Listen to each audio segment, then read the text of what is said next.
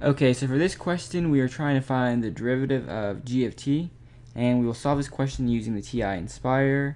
So pause video and record the question. So let's get started. So we're going to first define g of t, which the question had it as parentheses 5 times t cubed plus 4 squared.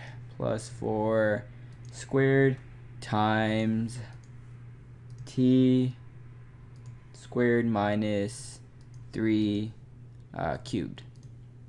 Okay, so since now we have it defined, all we need to do is just determine the derivative. So 4 for calculus, 1 derivative, and we simply write dt, and then we write g of t. Like this, simply hit enter, and there you have our derivative of g of t, and that's